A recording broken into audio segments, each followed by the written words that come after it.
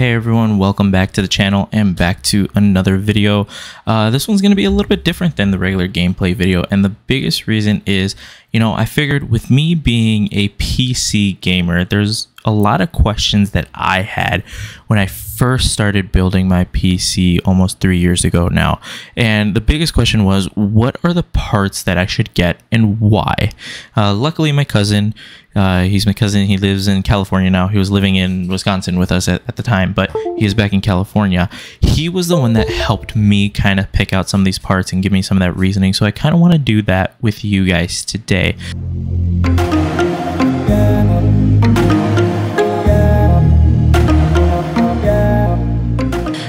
Now, this is going to be the first video of a two-part kind of series. It's not really a series when it's just two-part, but first of two parts video where we're going to be essentially building two different PCs, very, very similar, but just slight differences in them. And this one I am calling Team Red, AMD PC.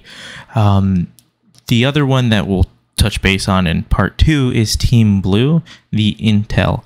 And the biggest reason I'm going Team Red, Team Blue is that's always the biggest question people ask when they're building a PC, when they're putting one together.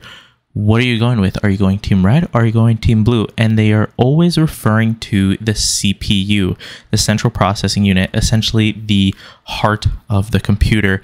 That is the thing that you want to power a computer. The other thing, arguably, is the graphics card that we'll get to later. But that is what they are always referring to. What type of brand are you going for with the CPU? And as a quick disclaimer here, guys, this is just my opinion. This isn't sponsored in any way. Obviously, this channel is way too small to be sponsored. This is opinionated in every single piece that I choose. I do have an AMD build right now. Now, this isn't the exact build, and I'll tell you why in just a little bit. But this is basically what I think is going to be the best bang for your buck if you're just starting off with PC building and PC gaming in general. If you're not someone that wants to start streaming, or if you do want to start streaming, but just not right now, and you're not doing any recordings, you still want to talk with your friends on Discord or whatever you use to talk with friends, occasionally surf the web, watch YouTube, edit a video here and there, this PC is going to be able to do that stuff without breaking the bank. That is the most important thing with a first PC. You do not want to break the bank. You don't want to go overboard on something that you're not going to use because you don't know how to use it yet. You can always upgrade down the line. And before we move on, guys, if you do like this content, if you think this is a cool idea that we should kind of keep exploring down the line as new products come out, definitely drop a like, leave a comment down below on what team you are, if you're Team Red or Team Blue. And if not, here we go. We're going to walk into it, and don't forget to subscribe to the channel, okay? So here is a quick list of what I'm doing. We'll go in somewhat detail on every part. Now, this isn't a PC enthusiast YouTube channel like Linus Tech Tips or Jay's 2 Cents, Gamers Nexus, anything like that. This is, again, just an opinionated video, two-part video, talking about what PC parts I think you should have in a beginner's PC for gaming. We are going to be using PC Part Picker. The nice thing that I like about PC Part Picker is these two things right here, estimated wattage and compatibility. It's essentially going to tell you for the part that you pick, this is what's going to be compatible. That was another struggle that I had with PC building when I was building my first PC. I've built about 4 now for myself. And the biggest question I had for my cousin back then was, how do I know what parts to buy and why? Why can I not buy this Intel board with an AMD CPU? Obviously, for some people, that's like, well, because it's AMD and Intel, it's not going to work together. But why doesn't it work together? There's, for a first-time builder, it's not clear as to why. PC Part Picker takes all that away. It makes it simple for you, and it only gives you results that are compatible with your current components in the build. That's why they always like to start with CPU first, because that's going to be the basis for your build. You need to make sure that your motherboard is compatible. You need to make sure your memory, your storages, everything else is compatible with that CPU one way or another. And you can always check this compatibility bar. Estimated wattage, we'll get to in a little bit regarding the power supply. But first things first, the CPU. So as you can tell, I picked the AMD Ryzen 5 5600X. Now, if we go into the CPU list, again, I'm going to filter by AMD because we're going Team Red on this first video. You're going to see a slew of different options for yourself, down to 5600, 58, 59, yada, yada, yada. X, G, X3D. What does this all mean? No letter here. What does that mean? Essentially, what you want to look at is what Ryzen number, and then followed by the thousands. What are you looking at? You have a Ryzen 5, a Ryzen 7, and a Ryzen 9. Before, they used to make Ryzen 3s, but not really anymore.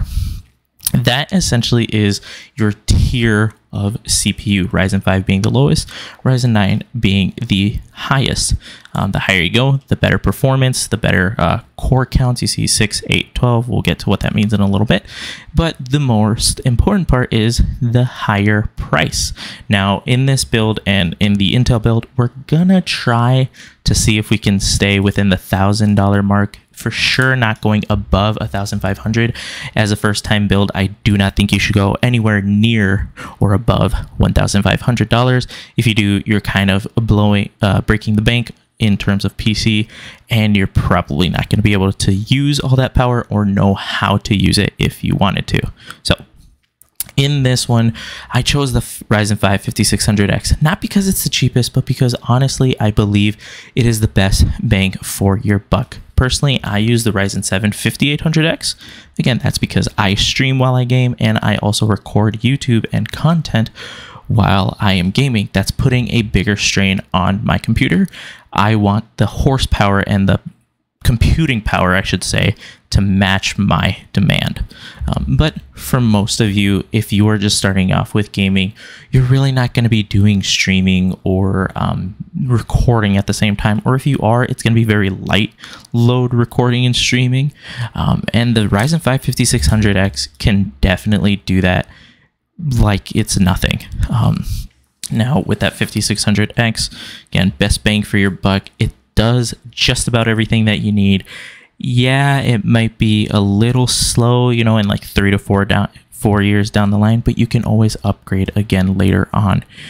So that is why I chose the Ryzen 5 5600X. So the next thing that you do need is your motherboard. Like I was saying before, why can't I buy an Intel board for an AMD CPU? Well, because it's not compatible. It is physically not going to fit into that motherboard.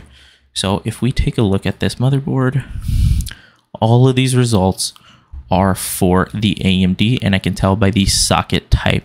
All Ryzen 5000 series are what they call an AM4 socket, essentially the little keyed area that the CPU kind of sits into. Important things that you want to look at for a motherboard is the form factor. So you have ATX, micro ATX, and it's not on this list, but there's also a mini ITX. That is the smallest form factor that a motherboard can be, ATX being the standard form. And then micro ATX being somewhere in the middle. There is also eATX, extended ATX, but most people don't get that unless they're buying insanely huge cases, which I hope you're not buying for your first PC because that would weigh a lot. But in terms of motherboards, what are a few things that you want to look at aside from form factor and socket type? You want to look at your connectivity. So what are you going to want to be using your computer for? Obviously, you're going to need some USB ports. You need to plug in your mouse. You need to plug in your keyboard, potentially your headphone, an external microphone if you're using one. You need to be able to have some ports. The other thing that you want to look at is what they call a chipset. The chipset can be defined right here by B550, X570, and then we see some little changes, B550A, B550M, all that kind of stuff. B450, similar to the Ryzen when we saw the 3000, that is last gen. So we are trying to stick to all newest gen here. Now, similar to why I said it's not necessary for you to buy a Ryzen 9 with starting off on your first build, you also don't want to buy an X570 board. Biggest reason is they're more expensive and you're not going to be able to utilize it fully in the beginning. no need to waste that money if you don't know how to use it yet. You can always upgrade down the line when the new products come out. So in this case, I'm gonna stick with a B550. We could go with this B450 because it is fairly cheap. Still more expensive than this $89 one, but we'll maybe explain why we don't want that in a little bit. But again, we want to stick with the up-to-date stuff. So the reason why you don't want to go with this Gigabyte B550, same reason why you don't want to go with, say, like a cheap Android phone. Yeah, it's cheaper, sure, people might use it, but the quality is just not there. The price reflects the quality. You get what you pay for here. I'm picking the Asus TUF Gaming B550 Plus Wi-Fi 2. Whole bunch of marketing. Important thing is Asus, that's the company that's making the board. B550, that's their chipset. And the important part that I want to point out is Wi-Fi. Don't worry about the two. The Wi-Fi aspect. If you look at this board, MSI Mag B550 does not have Wi-Fi. What that means is if we take a look at this board, if we take a look back here, I have nowhere to put Wi-Fi antennas. I have to run this Ethernet cable. For some people, that's not practical. Maybe your Wi-Fi connection, your access point is in the kitchen, but you're gaming downstairs in the basement. You're not running a 100-yard Ethernet cable across the entire house just to plug in your computer. It's just not practical. So to get away from that, you have the Wi-Fi built-in motherboard. You can always buy Wi-Fi cards, but again, that's extra cost. If we look at this MSI B550, it's $169, $170. This is actually cheaper, and you get Wi-Fi. You're going to get the majority of the same connectivity. If we take a look here, you still get a really good amount of USBs, even a USB-C. You still get your Ethernet if you want to do a hard cable, but you get your little Wi-Fi points that they're going to give you an antenna. If we look right here, here it is. It's a little shark fin. You just screw in those little points to those golden tips, and now you have Wi-Fi connectivity. That's a great thing with this board, and that's why I picked it. It's a middle of the pack price. It's a great chipset, and it gives you all the connectivity that you're going to need starting off. Next thing you're going to want is RAM or memory, as some people call it. I went with the Corsair Vengeance RGB Pro 16 gigabytes. You can get more capacity, you can get less. You can get RGB or you can get no RGB. We'll kind of jump into this and see why I pick this kit. Now, when you're looking at RAM, biggest things you want to look at is the capacity, 16 gigabytes in this case. Most sticks of RAM come in pairs when you purchase them. It's always going to be a 2 by blank configuration. So if you look at 16, it's a 2 by 8. 32, 2 by 16, so on and so forth, up to 128, where it's a 2 by 64 pairing.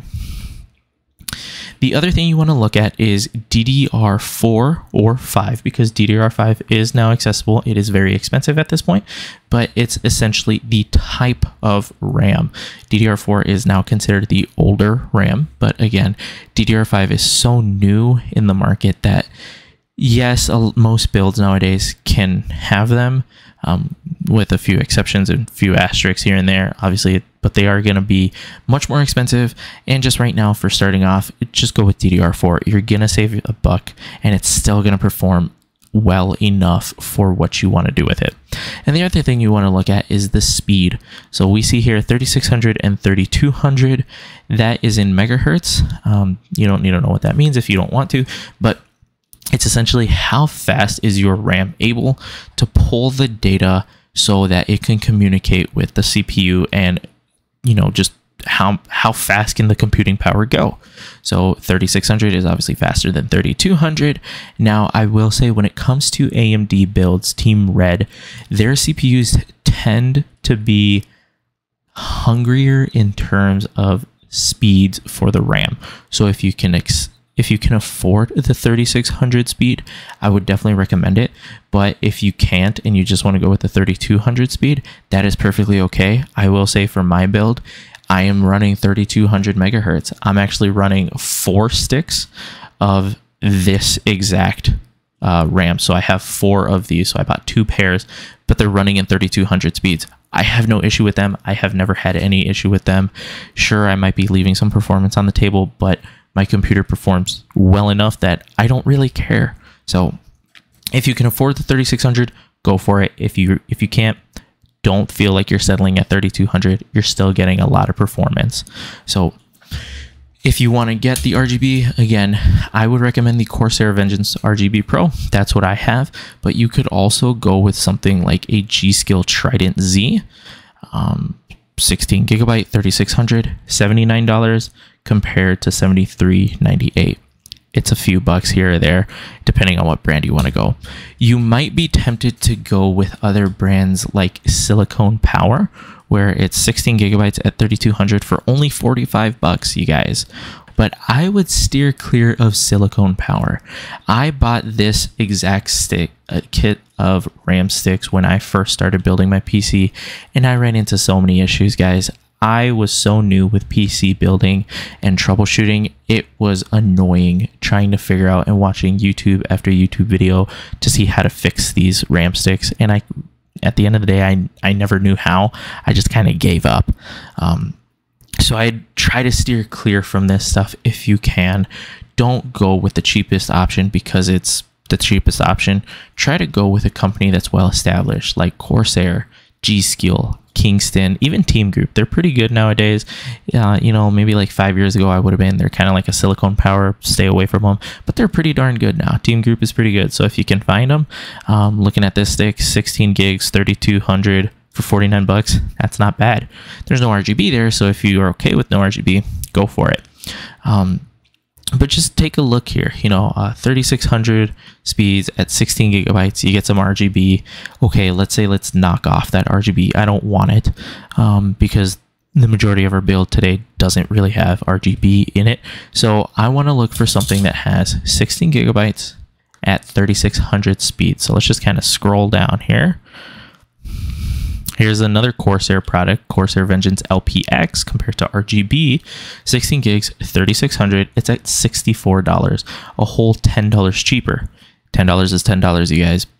And the biggest difference between this, other than no RGB, is the profile. It is a lot smaller profile, meaning it's going to fit in a lot more cases. Let's go with it. And the nice thing that, again, I like about PC Part Picker, it makes it so easy to build. Since I already have this, I can just go ahead and hit that, and it's gone. I now just have this set of RAM.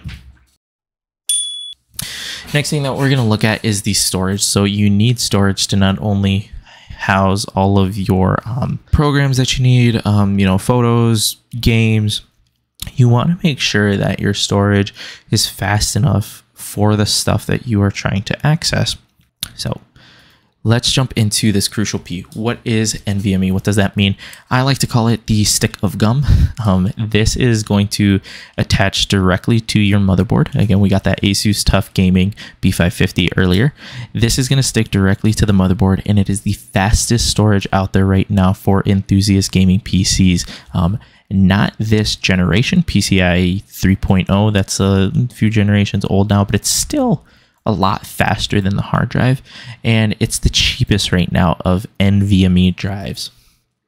Looking at this, 500 gigabytes for 40 bucks, you guys, you are not going to beat that with a company as well pronounced as Crucial. They've been in the game for years and years. They're a very solid company and solid product. I would trust them with my data every day, any day. 500 gigabytes, you can go with a lower gigabyte drive, like say 250, but rather than paying the $40 for the 500 gigabyte, you might be paying like 32 bucks for a 250 gigabyte drive, or maybe like 28 bucks. And in my opinion, you know, you're paying a little bit more, but you're getting double the amount. You are eventually going to run out of storage with all those updates, and you know, you might be wanting to add some new gaming software like OBS that I have down here, Outplay that I have down here. I always like to put those on my NVMe because those are going to boot up the fastest. In my opinion, it makes sense to kind of cough up the little extra dollars here and there just to double your storage. And again, with a spinning hard drive, Seagate, why did I pick the Seagate Barracuda Compute 2 terabyte? Simply put, it's a good amount of capacity, and it's the cheapest one I could find. There's no other way around it. If I look at this is another 2 terabyte, but it's 220 bucks. That's because it's an NVMe like the Crucial P2 that we picked. And I don't want that much at this price point right now on my first build just for bulk storage. I can spend that money later on in the future if I want. I also didn't go with something like a Seagate Barracuda 4 terabyte because, you know, in reality, if I'm running out of space on video games, I can just delete a game that I haven't played in a while and then re-download the game later on if I want to play it again. There's no biggie on that one. And with 2 terabytes, you can fit a lot of games on that. So that's why I went with the Crucial P2 and the Seagate Barracuda 2 terabyte. Now the big question that everyone has, the graphics card. What card are you using and why? What is the video quality going to be? How many frames per second can you get on Call of Duty or Apex or Fortnite for everyone? Honestly, it comes down to how much can you afford right now in the market. Graphics cards are definitely going down now in price than what they were a year ago when I was upgrading my PC, but they're still a little more expensive than normal retail price. Now, when you come to a graphics card, you really only have 2 options right now. 2 solid options, I should say. You have Team Red again, which is AMD. AMD does make CPUs and GPUs. And you have Team Green, which isn't Seagate. I know you see Team Green here, but it's not Seagate. It's NVIDIA.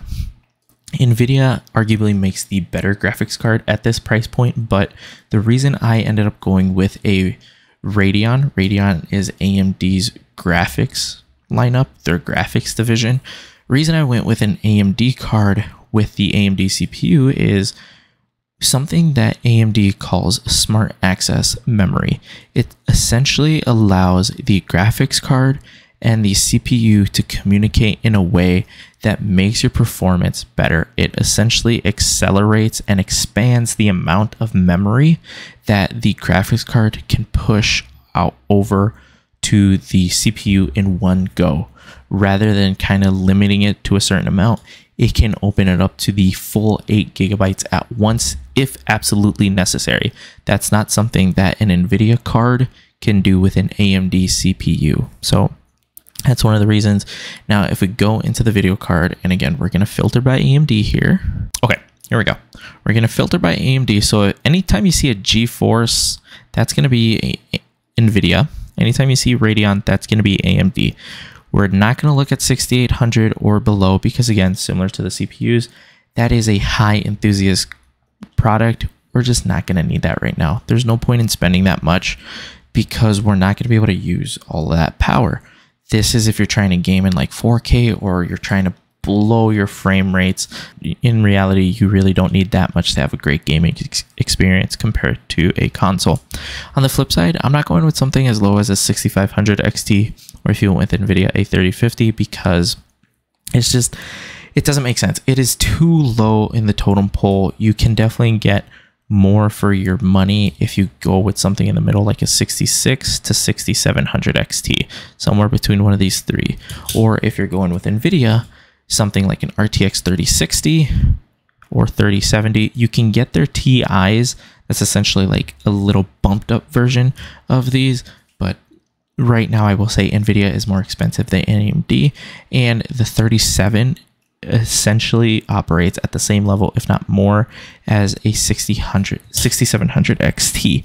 Their XT lineup, you can see it as the TI lineup, so you're getting basically the same thing with the 3070 compared to a 6700 XT. But we'll filter by these 2 for AMD, and you can see my top list. We already went with the RX 6600 XT by MSI.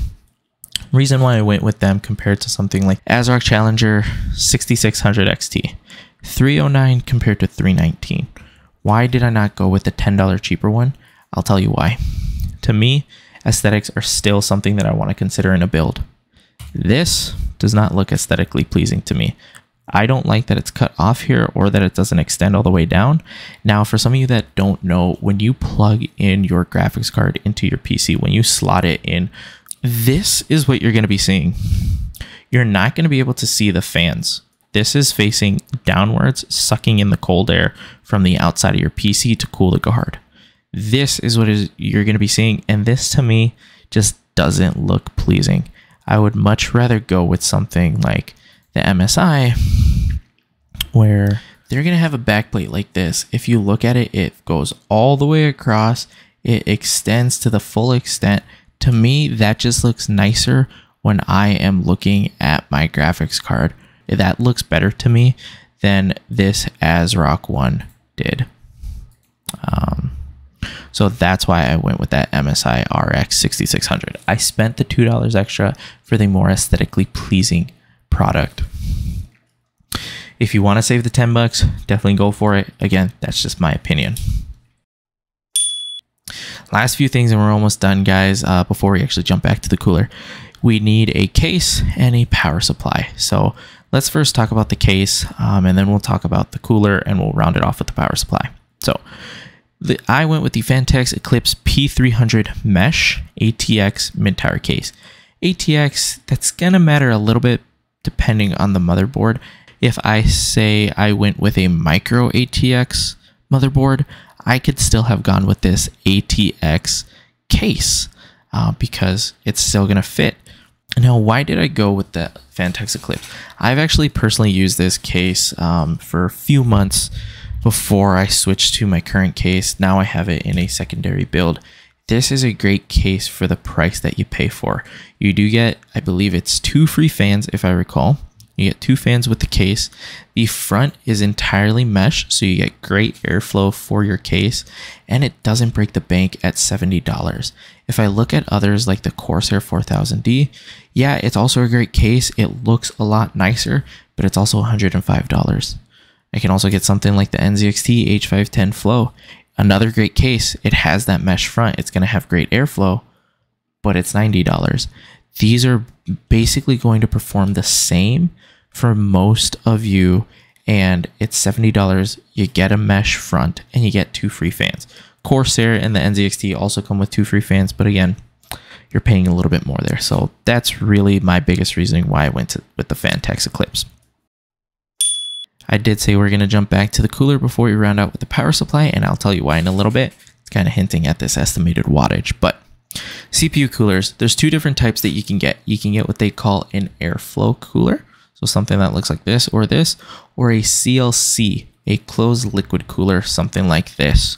The biggest difference is this is only using air and the fans moving it, where this is going to be using a little bit of liquid in these tubes that you see here. But the third option that they have, and that's for the high enthusiast builder, they call custom water loop cooling. That is way too advanced. Even I haven't done that. I'm scared to try that. The most I think I'm ever going to do is something like a closed liquid cooler. Reason I did not go with something like this Cooler Master Liquid is the price. I said we're going to try to keep it around the $1,000 mark. Yes, the CLCs are going to keep your CPU cooler, which in turn is going to help your PC perform better. But in reality, these airflow coolers really do work pretty well nowadays. And you can't go wrong with companies like Be Quiet, Cooler Master, or Noctua. Noctua is kind of like the king in the airflow market, but again, looking at this one, the NHD15, it's $110. It is more expensive than this liquid cooler. That's why I went with the Be Quiet Pure Rock 2 Black for about $45. You can't go wrong with that, and you can always upgrade to a closed liquid cooler down the line if you want to, just like anything else in this build. And the last thing is the power supply. I went with the EVGA 600. BQ stands for bronze for EVGA 600 watt. They have 600 on here twice, and 80 plus bronze. We'll talk about that certified rating in a little bit. Why did I go with 600 watts? Well, again, because of my estimated wattage. It says I need at least 349 watts to power this PC day in, day out. That doesn't have to account for any additional fans that I may purchase or any additional upgrades down the line. I will say if this says 350, try to get at least 200 watts more just to kind of help future-proof your build, and in case any of your components ever kind of like power surge or spike in the amount of power that they normally draw, it kind of helps protect your power supply. So Yeah, while they make some 350 watt power supplies, that's not what I'm going to be looking for. That's why I went with the 600 watt by EVGA. A few things to look for in a power supply is, again, the type. So you have ATX or SFX. ATX is the standard amount, the standard size. SFX is smaller, but the smaller you go, the more expensive you have to get, just because that's a niche product. The other thing is, the efficiency rating and the wattage, and the modularity. We'll touch base on that a little bit. The wattage, we kind of already talked about it. How much does your PC demand of you? How much wattage are you gonna buy? The efficiency rating essentially means how efficient is your power supply from converting the power to the wall to usable power for your PC. 80 plus bronze is the lowest I'd absolutely go. They do also have 80 plus gold, platinum. I don't know why I keep right clicking. Sorry, guys. Gold, platinum. There is also a titanium down here. There is also a silver rating that's in between bronze and gold, but no one really ever uses that anymore. I stuck with an 80 plus bronze because, yes, it's not as efficient as the more widespread 80 plus gold, but at the end of the day, this is your first build. There's no need to spend that much more money. It's really not that much more efficient if you're just playing video games every now and then, or even at least for like 4 hours every day. When it really comes into account is when you're running this PC 24/7, 365. That's when you want the better efficiency rating, because it's going to be lasting longer for you. It's going to be more reliable, and it's going to cost you less on the bill every month. So again, we don't necessarily need it right now. That's why I went with an 80 plus bronze, 600 watt, because that's what we needed. And modularity, you can see semi, full. You'll also see a no modular. That basically means, how can you connect your cables? This one is a semi-modular, so some of the cables are hardwired to the power supply. I cannot unplug those, whereas some of them, I can plug them and unplug them as needed. A full modular power supply, every single cable that I need on there, I can plug in. I don't need to plug in a single one that I don't need. That's the nice thing, but again, that's a creature comfort. You're going to pay more for that. So that's why we went with a semi-modular one. For 70 bucks, 600 watts, that's not bad at all, you guys. And that essentially rounds out our build. Some of you guys may have already seen that price down below, but $1,020.72 after some mail-in rebates there. So without the mail-in rebates, $1,050 for 72. That is before taxes and before shipping. But guys, we're pretty darn close to that $1,000. I think this is a pass. I'll say this is a pass. We got pretty darn close to that $1,000. It's also not including an operating system or your monitor, keyboard, headphones, speakers, mice, all that kind of stuff. But for the most part, some people have like an old or favorite pair of earbuds that they like using. They can scrummage around for like a cheap keyboard and mouse just to get going. And a monitor, if you don't have a monitor, just use your TV for now. It's not going to be the greatest experience in terms of performance, but hey, you're just starting off right now. There's no shame in starting off on a TV. In terms of operating system, guys, I'm not going to get into that today, but all I can say is never buy a Microsoft license at the full 100 plus retail price. There's definitely websites out there that are legal, that can definitely get this for you a lot lower. There is no risk in it. Never pay 100 plus for an operating system. You can just Google Windows 10 operating license, and you'll find a bunch of websites out there. But again, we're not going to go into too much depth in that. But this rounds out the part 1 video, the Team Red video. So let me know what you guys think down below in the comments of this build. Is this something that you have built in the past, a very similar product? What team do you guys prefer? Are you Team Red or are you Team Blue, and why, or why not? The other thing that I wanted to mention, guys, is right now AMD and Intel are coming out with new CPUs. AMD is launching their 7000 series. Intel is launching their 13th gen. That'll make more sense in the next video. But why didn't we talk about that? Well, for the most part is that stuff isn't available yet. And the other part is it's way too expensive.